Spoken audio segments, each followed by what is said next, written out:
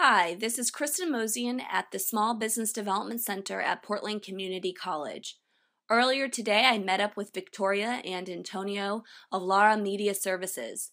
They recently graduated from the 2014 Advanced Small Business Management Program sponsored by the Portland Business Alliance with support from Bank of America. Lara Media Services is a Hispanic marketing agency serving the Pacific Northwest, specializing in advertising, market research, and public relations. Some of their clients include Portland General Electric, Qdoba Grill of Oregon, and Kaiser Permanente. Thank you so much for meeting with me today. Let's get started in the interview. What inspired you to start Lara Media Services? There was two things, but I always say there was a pineapple because I was working for another company, another marketing agency that targets to the Latinos. A lot of people knows the owner, Roy Larson. And one day I was in my desk and he came very fast and say, "Victoria, is pineapple big for Latinos?" And I said, "Yes." And then I follow him and he was talking with the main buyer from Safeway. And he told him, "Yes, go ahead and buy all these pineapples." And when he hung up, I said, "How much he's gonna buy?" And it was thousands and thousands and thousands of pounds. And I was like, "Oh my God!" And you just told him to do that just because I give you this question. And I was kind of worried because I was, "Oh my God, what about if we don't eat pineapples?" And Safeway is buying all this based on my answer. That night, I thought, I can do this better because I know what we like. I know what we need. I have the same challenge. And this person, he's very smart and everything, but he doesn't have a clue what Latinos want like or how we are, and he cannot communicate with them. And I decided to open Lara Media. And of course it was because I see the need, and also I saw the potential of being a resource between companies and the community, being like a connector. Mm-hmm. Mm-hmm. And so when did you open your doors for business? It was just myself, okay. One person. It was 1999. Okay. So was there kind of a longer period when you had this idea to start and then when you actually started getting clients, or? I had this idea, I give him my 2 weeks notice, and then I start just knocking doors, and wow. I got clients in a couple of weeks and days. Wow. That's amazing. So my next question, but I also want to go into how you've expanded your team and you got your family on board here. But so you alluded to specifically marketing to Latinos as obviously this huge need and this huge niche. How has that helped your business? Definitely it has helped because there is a lot of marketing firms, and we have the niche of focusing all our efforts and messaging on Latinos, being Latinos ourselves. And where the idea when we started Lara Media 14 years ago, then I went by myself a couple years, and then I started growing. And of course, the first people I asked to help me and to join me in the venture was my two brothers, Pablo and Antonio. And they have been with me since then. And having a specific market helps you to put all your, not to put all your eggs in one, I don't know how to say, but to put all your efforts and your vision and to really have some a way to measure the results of the campaign when you have a specific group that you want to target. And Latinos is a very good group because it's not just the group that's growing faster than any other group, but also we are very loyal clients. We tend to have relationships with the brands we like. We also have a very good network because in households, and the census say the household, Latinos per household is 4.4 against 2.1 for the rest of the other market. That means if you reach one person, you're going to reach almost 5 people instead of only 2. And we are very social. We see ourselves as a part of a group. here people see, and this culture, and it's fine, is see themselves as an individual. We see the value of ourselves being a part of a group. That means families are very important. Mm-hmm. And also communicating anything we like or don't like to everybody. And that makes a very profitable market. Mm-hmm. Yeah, that's great. So, Antonio, what is it like working with your siblings? For me, it's easy. I think of of course, I love my siblings. I think of my siblings as a different version of myself, or vice versa. I think I'm a different version of themselves, so I think that that helps a lot to go after the same goals and communicate better. And we were raised in nice household where we were taught to cooperate with each other. Mm-hmm. So that helps a lot, yeah. Mm-hmm. Mm-hmm. Do you have anything else to add? Yes, I will say that, yeah, when we grew up, we were growing up, we didn't have a lot of money. Mm-hmm. I mean, my parents were very united, we were very happy, but we didn't have stuff. We didn't have TV when we were growing up. But we did everything together. We sing together. We get in trouble together. we do.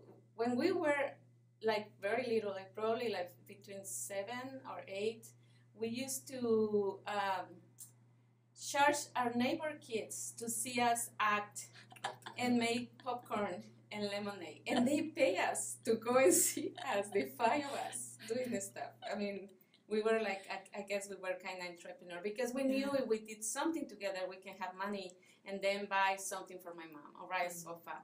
But since we were very little, we started doing this, going to these ventures together. Mm-hmm. And yeah, I will say sometimes it's difficult because we are so close. Like my sister-in-law hates when we go to the party, we start talking about business, and she said, don't talk about business. Because we are all there and talk about clients. And I know, I mean, it's difficult, but also it's very rewarding. It's a way, you always have the support, no matter what. And of course, we fight each other, we are not, have the same opinions, but also give us, at least give me another perspective to see things. Mm-hmm. Yeah. Do you have any advice to businesses who are a family business, or they're thinking about going to business with their family? Do you have any advice for those? I think they need to realize, if they want to do that, they need to realize that the goal is going to be shifted to not just the individual becoming successful, but the group, the family, because that's the purpose. If you're going into business with your family, to help your family, to support your family. Mm-hmm. Mm-hmm. Yeah. Another thing is that no matter what we do and how upset we are among each other for some reason, we always talk. And I will say, if you're gonna do this, you have to be humble, because of course you don't have all the answers. And like Antonio and I, we're very different. I would do something, and Antonio would do exactly this different, opposite. But sometimes, I mean, I know he's right, and I have to accept that. And also being very, I mean, communication is like in any relationship, but you have to be even more, because do you assume things because you have been knowing this person forever, and you assume things. Now you have to be very open, and also forgive and accept. I mean, forget the little things, because if some of my employees do something to me, I don't care, because it's I don't care, but it's not as close as Antonio does it to me. Mm-hmm. And we have to be forgive and accept, and just, like Antonio said, have your vision. That way you can continue going forward. That's great. So you guys just completed the Small Business Management 3 program that was sponsored by the Portland Business Alliance. I was wondering if you could talk a little bit about your experience in the program and anything that you gained from the program. If you don't have a degree in business, pretty much you need to learn everything about how to run a business. And for most entrepreneurs out there, we go and do that. We go into doing business without really knowing how to run a business. So this program has been great for us, in my own opinion, because it has taught us a lot about administration and business connections and even marketing. I mean, it has taught us a lot of things. I'm really grateful for this opportunity and for all the people that participated, teaching and also sitting with us, sharing their experiences and everything they learned. I would say definitely, the program, it is great for a small business because it opened your eyes to a new possibilities. The first couple of classes, you are like kind of little depressed because you see everything you're doing wrong. You say, oh my God, I'm doing all these things wrong. But also helps you because it gives you direction to change things and to implement the strategies that will help your business to succeed. Definitely, it gives me a new vision of my business, and also it helps me to see things that otherwise I will never find out, or I will find out maybe in years and years, because I have access to resources and information and data and experts that otherwise I will never have opportunity to access. And it definitely change your mind and put you in another model to see like different path. Definitely it gives you a path for success. That's great. So, in general, what advice would you give to people who are just starting a business? Whether that's, sales can be kind of challenging when you're first getting started, or just trying to develop your culture. What advice do you have to startup business owners? I'm going to say that your clients have to trust you in order to buy from you. So you have to create a relationship with the people that you want to do business with, and keep that relationship strong. Those relationships strong, because they are the ones that are going to help you talk about your business and tell other people about what you do and all that stuff. So that's for me, that's one key point. Yeah, that's big. Yeah, another thing, definitely I will say be very persistent and also realistic, because sometimes you say, oh, I'm gonna have this and I'm gonna have this is my goal for sales and things, but you have to be aware of the situation and you have to learn what's going on around the area, or like Antonio said, really you have to see what things are right now on trend or what things are people needing, because bottom line, a business is always a solution for a problem and an answer to questions. And when you have a passion to do something, okay, this is my passion, and how I apply this and offer something people are in need. That way, when I present what I have, people will see it as a benefit. And it's really, having a business, I see that it's really knowing what you have and how you can transform that, or how you can put together that in order to supply a need outside, and being persistent. And also another thing is being very, very clear with all your accounts and your spending and your income, and keeping track of every single little thing, because sometimes there are amazing business, but people are not very good and tracking their expenses or their income, and they oversee that, and that can kill a business. And also, another point is they need to really market their business, because not just by having a business or opening your doors, people are going to want to know more about you or want to start buying from you, you need to go out there and do marketing in different ways, not just relationship with people, but you have to have a website, you have to go to events, you have to, I don't know, do different things depending on your business. But without marketing, nobody's going to know about your business. And one thing that we were talking before, having a niche. It's not true anymore that you can do an advertising for everybody and everybody's going to want what you have.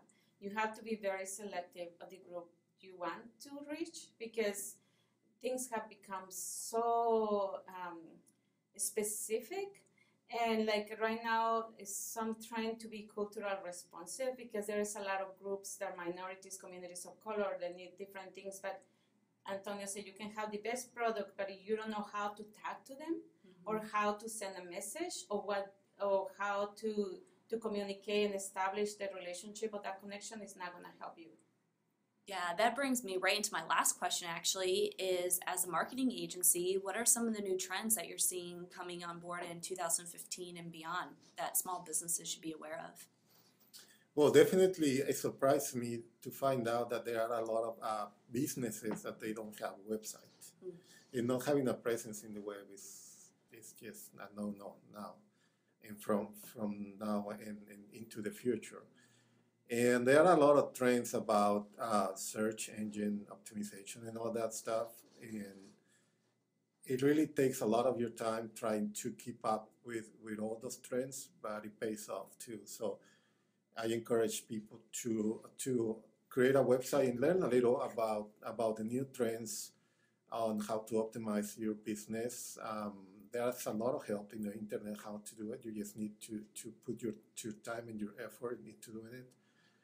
And also social media. Social media is here to stay. We had social media for a few years now, but it keeps changing. And there are new trends that you need to be aware of and start working on it. And as they say, just focus on one or two social media venues that you think are the best for your business, and go with those. Don't try to have a presence in all 10, 20, 100 that are out there, because it's impossible. Yeah. I would say also to going to the social media and the presence of internet. Right now, the internet is the possibilities, and you have to be mobile. Your website have to be mobile. Everything you put out there has to be you need to make sure people can access their phones, because otherwise it will be complicated and people will get upset if they cannot do it. Another thing I will say is, there's a lot of trends, Snapshots, Vines. As a marketing agency, we know what color is going to be. The new color for 2015 is something like the object stories color, like red and brown. That's the trend for 2015. And knowing this kind of stuff, you can do and plan promotions for it, and people will be going more into what you have to say. Also, I will say that one thing I see besides infographics, things when people used to say a lot of things in text, there's no longer. This have to do with the use of photographs, videos, graphics. And another thing also will be people are more community. Community is very important. And it's not just selling. You have to do more about community purpose, community engagement, and choose, we know that, but choose something and then be a hero for that cause. That people start really looking into brands and companies that are really committed and good things and helping the city where they live or the community they live. Great. Thank you so much for taking your time. Great advice. I look forward to seeing more great things coming from you guys, and we'll stay tuned. Thank you.